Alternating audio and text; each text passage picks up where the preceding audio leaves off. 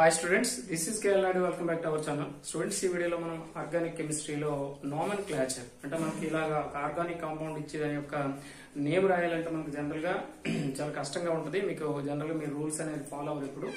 So మనం ఈ వీడియోలో మాక్సిమం కొన్ని మీకు ఒక 4 టేబుల్స్ వరకు ఇస్తాను. ఫస్ట్ అవి నేర్చుకోండి. తర్వాత మీకు నెక్స్ట్ వీడియోస్ లో మీకు క్లారిటీగా అంటే మనం ఒక కాంపౌండ్ రాసేటప్పుడు ఆర్డర్స్ ఎలా ఇవ్వాలి, దట్ మీన్స్ నెంబరింగ్ ఎలా ఇవ్వాలి, ఏ ఫంక్షన్ చూపిస్తే ఎలా రాయాలి, సో అవి మీరు మనం నెక్స్ట్ వీడియోలో డిస్కస్ చేద్దాం. ఇప్పుడు ఏంటంటే మీకు జస్ట్ ఈ వీడియోలో టేబుల్స్ అయితే మీకు ఇస్తాను. సో ఖచ్చితంగా ఈ స్కూల్ స్టూడెంట్స్ కైనా కాలేజ్ స్టూడెంట్స్ కైనా అందరికీ హెల్ప్ అవుతాయి. సో ఈ వీడియోకి అయితే ఒక లైక్ ఇవ్వడం అయితే మర్చిపోవద్దు. ఓకే, సో ఇప్పుడు చూద్దామండి. ఫస్ట్ వన్ ఏంటంటే ఇప్పుడు మనకి జనరల్ గా నెంబర్ ఆఫ్ కార్బన్స్ ఉంటాయి కదా, కార్బన్స్ ఉంటే వాటికి రూట్ వర్డ్స్ అనేవి రాయాలి. ఓకేనా, రూట్ వర్డ్స్ అంటే ఎక్కడుంది కార్బన్ చైన్. ఫస్ట్ టేబుల్ ఏంటంటే కార్బన్ చైన్ అండి. కార్బన్ చైన్ రూట్ వర్డ్ ఇది నేర్చుకోవాలి మనం. రూట్ వర్డ్ ఓకేనా. So carbon chain root word మనకు వస్తే ఫస్ట్ మనం ఇది నేర్చుకుంటే ఎన్ని కార్బన్స్ ఉంటే వాటి యొక్క నేమ్ ఎలా ఇవ్వాలనేది మనకు తెలుస్తుంది. సో ఫస్ట్ వన్ చూడండి, ఇన్ కేసు కార్బన్ 1 కార్బన్ ఉందనుకోండి, దాన్ని మనం ఏమంటామంటే మీత్ అనాలండి, మీత్.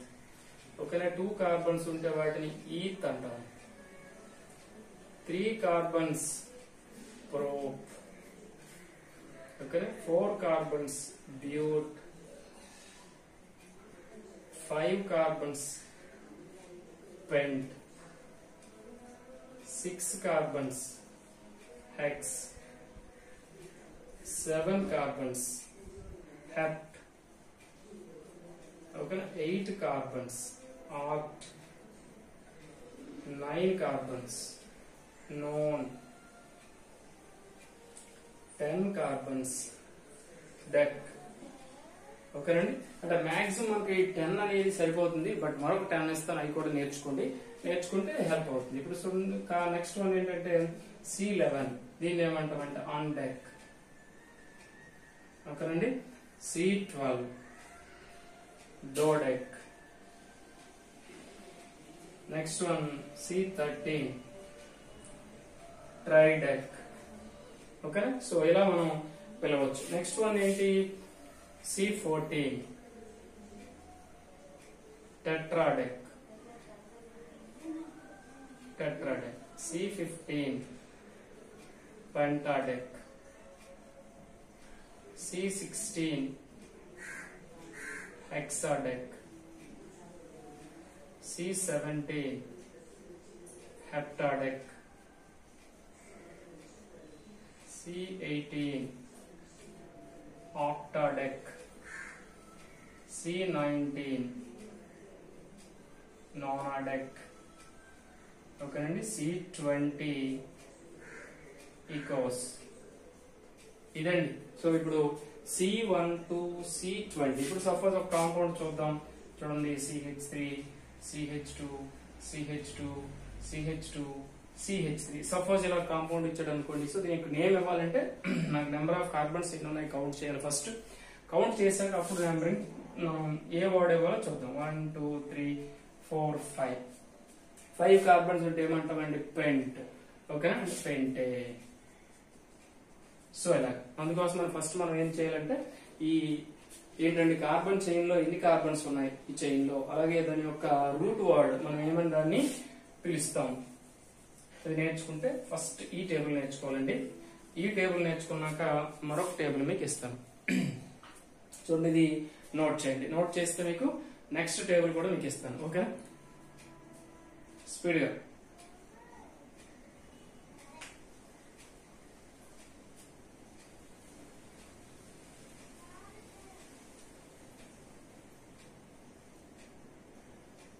ఓకే, ఇప్పుడు సెకండ్ టేబుల్ చూద్దాం. సెకండ్ టేబుల్ ఏంటి అంటే ఇప్పుడు ఇది అరేంజ్ చేస్తాను. ఇది మీరు నోట్ చేసి ఉంటారు కదా.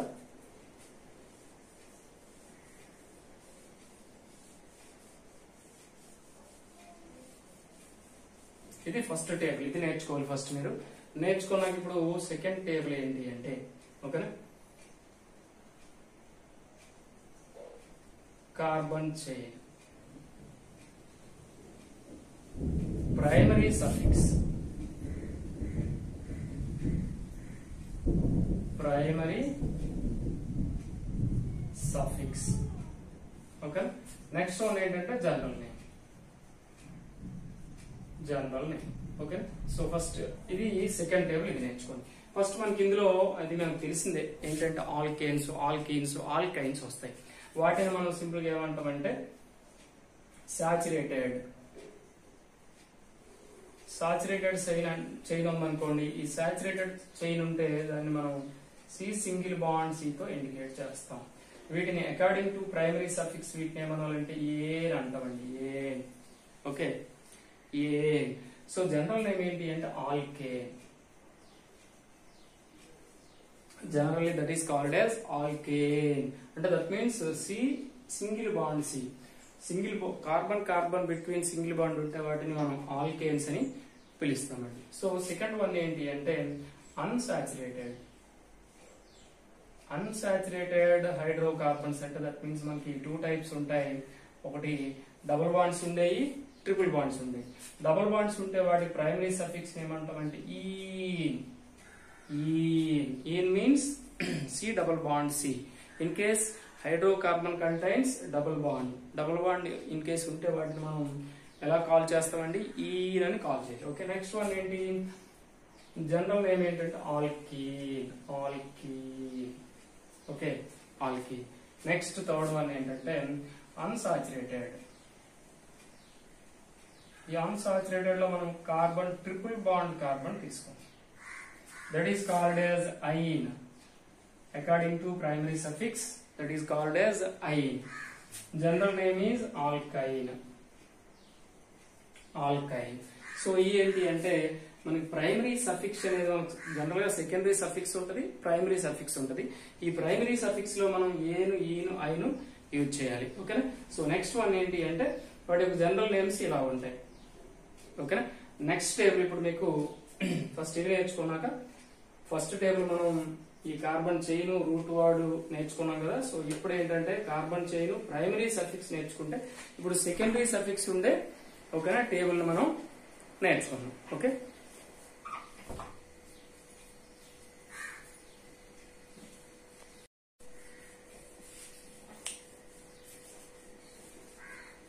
ఓకే మనం ఇప్పుడు నెక్స్ట్ థర్డ్ టేబుల్ చూద్దామండి. థర్డ్ టేబుల్ లో మీకు ఏంటంటే కాంపౌండ్, ఓకేనా, ఫంక్షనల్ గ్రూప్, దాని యొక్క సెకండరీ సఫిక్స్ మనం డిస్కస్ చేద్దాం. ఓకే, ఫస్ట్ వన్ ఏంటి అంటే కాంపౌండ్.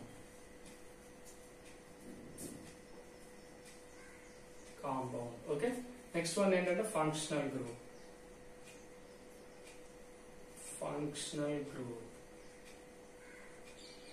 నెక్స్ట్ వన్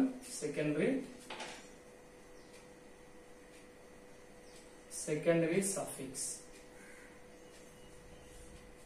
ఇది మనకి ఏంటి అంటే నెక్స్ట్ థర్డ్ టేబుల్ అండి. ఈ థర్డ్ టేబుల్ మీకు వచ్చిస్తే మీకు కొంత క్లారిటీ వస్తుంది. ఇప్పుడు చూడండి క్లారిటీగా compound. In case alcohol compound తీసుకున్నాం అనుకోండి, ఆల్కహాల్ యొక్క ఫంక్షనల్ గ్రూప్ ఏంటండి OH. Okay, OH is called as whole. Secondary suffix లో దీన్ని మనం ఓల్ అని పిలవాలి. Ethanol, butanol. ఇప్పుడు సపోజ్ మనకి ఇథైల్ ఆల్కహాల్ ఉందనుకోండి, ఎలా రాస్తాం, C2H5OH. It is called as ethanol. ఇంకా ఓల్, ఇథనోల్ అని మనం దాన్ని కాల్ చేయాలి. Okay, next aldehyde. It is indicated by CHO, that is functional group. This functional group is called as all, ethanol, propanol, butanol. So ala call chestam. Next carboxylic acid.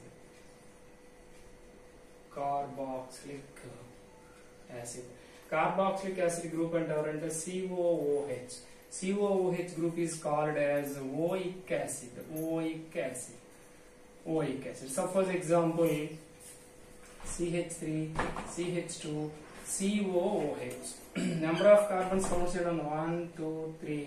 3 కనుక ఏమంటాం propane plus oic acid. That is propanoic acid. ఇలా రాయాలి.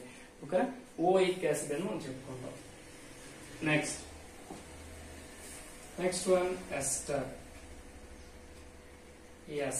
Ester group అంటే ఎవరమ్మా? COOR ఏమంటామంటే మనం ester అంటాం. Ester. Okay, ester group లో గ్రూప్ ఉండేటప్పుడు COOR గ్రూప్ గా ఉండేటప్పుడు మనం దాన్ని ఏమనాలంటే O8 అంటాం. O8 అనాలి. అంటే సపోజ్ ఒక ఎగ్జాంపుల్ చూడండి, CH3 CH2 CO CH3 ఉందనుకో. CH3 is called methyl. Okay, number of carbons 1 2 3 4. Okay, 3 carbons 1 2 3. 3 carbons is called as propane plus O8, propanoate. Okay, so ఇలా కాల్ చేయాలి. అంటే మిథైల్ ప్రొపనోయేట్ అంటే COCH3 అదే COR అండి. R అంటే ఆల్కైల్ కదా, సారీ COO ఇంకొక ఆక్సిజన్ ఉంటుంది కదా, COOCH3. ఓకే, ఇది ప్రొపనోయేట్ అనాలి, O8 అనాలి. ఓకే, నెక్స్ట్ ఇంకోటి చూద్దాం. Next ketone. ఓకే, కీటోన్ అంటే that means C double bond O group అంటే వాటిని ఏమంటామంటే మనం కీటోన్స్ అంటాం. కీటోన్స్ ఏమని కాల్ చేస్తామంటే ఓన్ అని కాల్ చేస్తాం. ఓన్ అంటే దట్ మీన్స్ ఇప్పుడు సపోజ్ చూడండి, CH3 CH2 C double bond O CH3 ఉందనుకోండి. సో ఇప్పుడు దీన్ని ఏమని పిలుస్తాం మనం? 1 2 3 4 అంటే బ్యూటనోన్. చూడండి, ఓన్ అనాలి. బ్యూటేన్ 4 కార్బన్స్ అంటే బ్యూటేన్ అంటాం కదా, ప్లస్ ఓన్ బ్యూటనోన్ అని దీన్ని పిలవాలి మనం. ఓకే, నెక్స్ట్ చూద్దాం. నెక్స్ట్ వన్ ఏంటి అంటే నెక్స్ట్ ఎమైడ్స్. ఎమైడ్ తీసుకోండి. అంటే మనకి ఎక్కువగా ఏ గ్రూప్స్ అవసరమో అవి మాత్రం మీకు చెప్తాను. మీకు CONH2 ఉంటే వాటిని ఏమంటామంటే ఎమైడ్ అంటాం. ఇక్కడ సెకండరీ సఫిక్స్ కూడా దాన్ని ఎమైడ్ అనే కాల్ చేస్తాం. అలాగే ఇప్పుడు సపోజ్ చూడండి, ఒక కాంపౌండ్ తీసుకోండి, CH3 CH2 CONH2 అని ఉందనుకోండి. కాంపౌండ్ 1 2 3 కార్బన్స్ ఉంటే ఏమంటాం మనం? ప్రోపేన్ ప్లస్ ఇది ఎమైడ్ కదా, ప్రొపనమైడ్. ఓకేనా, ప్రొపనమైడ్. సో ఇలా దీన్ని కాల్ చేయాలి. నెక్స్ట్ అలాగే నైట్రైల్ గ్రూప్ ఉందనుకోండి. నైట్రైల్ గ్రూప్ ని ఎలా మనం ఇండికేట్ చేయాలో చూడండి.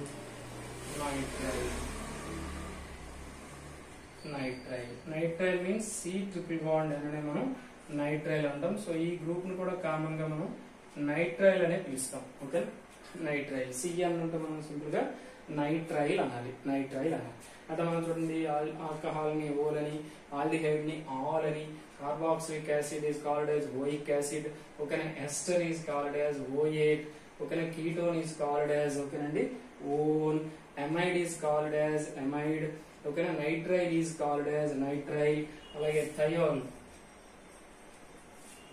అంటే ఏంటి? SH is called as థయోల్. మారదు, సేమ్ నేమే ఉండిపోతుంది. ఓకేనా, సో ఇలాగా అంటే ఇటువంటి గ్రూప్స్ మీకు ఏవైతే జనరల్ గా మనం ఎక్కువ కాంపౌండ్స్ లో వీటిని వాడుకుంటామో, సో వాటిని మాత్రం మనం సెకండరీ సఫిక్స్ నేర్చుకుంటే చాలా ఈజీగా మనం ప్రైమరీ సఫిక్స్ కి సెకండరీ సఫిక్స్ మనం యాడ్ చేసి నేమ్ రాయొచ్చు. అందులో ఎటువంటి డౌట్ లేదు, చాలా ఈజీగా రాయొచ్చు. ఇప్పుడు సపోజ్ మీకు ఒక ఇథైల్ ఆల్కహాల్ తీసుకోండి, C2H5OH. ఇందులో 2 కార్బన్స్ ఉన్నాయి కదా. 2 కార్బన్స్ ఉంటే ఏమంటాం మనం? ఈత్ అంటాం. ఇందులో దీనికి సెకండరీ సఫిక్స్ ఏంటి? అన్ని సింగిల్ బాండ్స్ ఉంటాయి. అంటే ఎలా ఉంటది? CH3 CH2OH కదండి, సింగిల్ బాండ్ ఉంది కనుక సెకండరీ సఫిక్స్ ఏంటి? ఏన్ అంటే ఈథేన్. ఇక్కడ ఇది ప్రైమరీ సఫిక్స్ ఏన్, సెకండరీ సఫిక్స్ ఏంటి? Whole, ethanol. ఇక్కడ చూసారా, అంటే మూడింటిని వాడుకోవాలి మనం. రూట్ వర్డ్ ను వాడుకోవాలి, ప్రైమరీ సఫిక్స్ ను వాడుకోవాలి, నెక్స్ట్ సెకండరీ సఫిక్స్ ను కూడా వాడుకుంటే అప్పుడు మనకు వస్తుంది. ఓకే, అలాగే నెక్స్ట్ వన్ ఏంటంటే లాస్ట్ టేబుల్ మీకు చెప్తాను. లాస్ట్ టేబుల్ చెప్పిస్తే మీకు క్లారిటీ వస్తుంది. అది నోట్ చేసుకోండి, ఆ టేబుల్ నోట్ చేసుకోండి.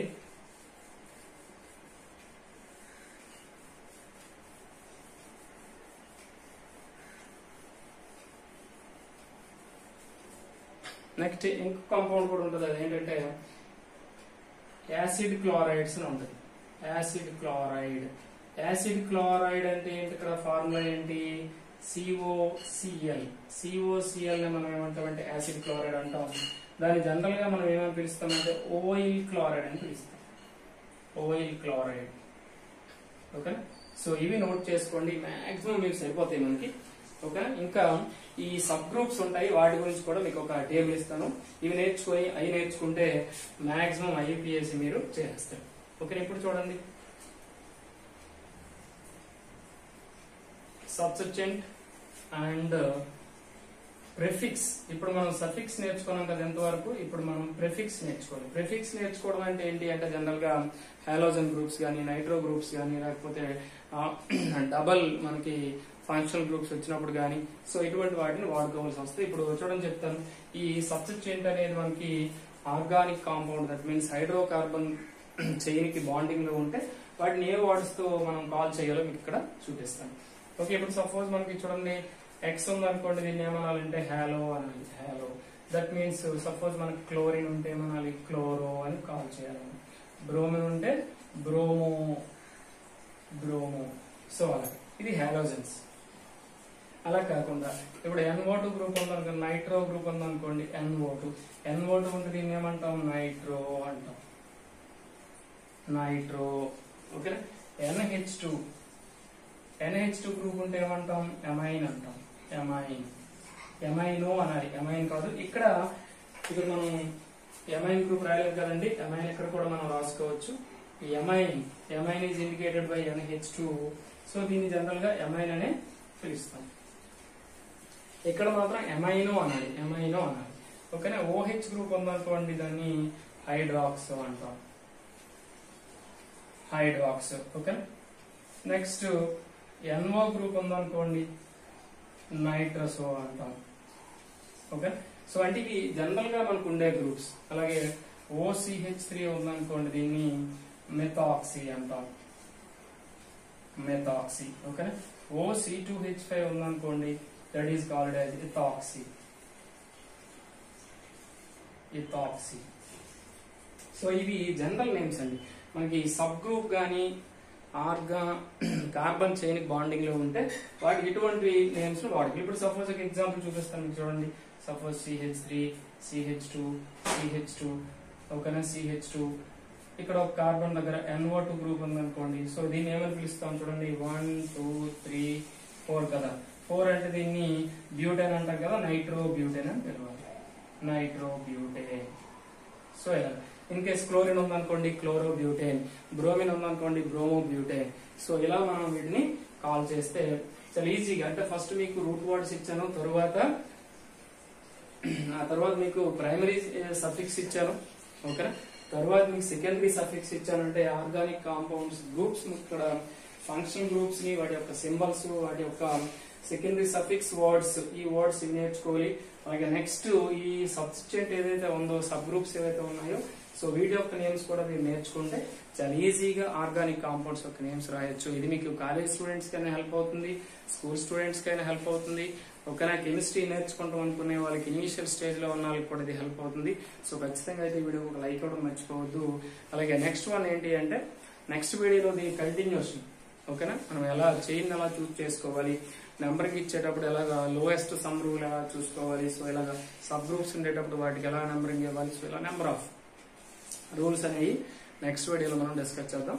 సో ఖచ్చితంగా అయితే వీడియోకి ఒక లైక్ ఇవ్వడం మర్చిపోవద్దు. అలాగే మన ఛానల్ ఫస్ట్ టైం చూస్తే సబ్స్క్రైబ్ చేసుకుని అలాగే బెల్ ఐకాన్ని క్లిక్ చేయండి. Thank you for watching.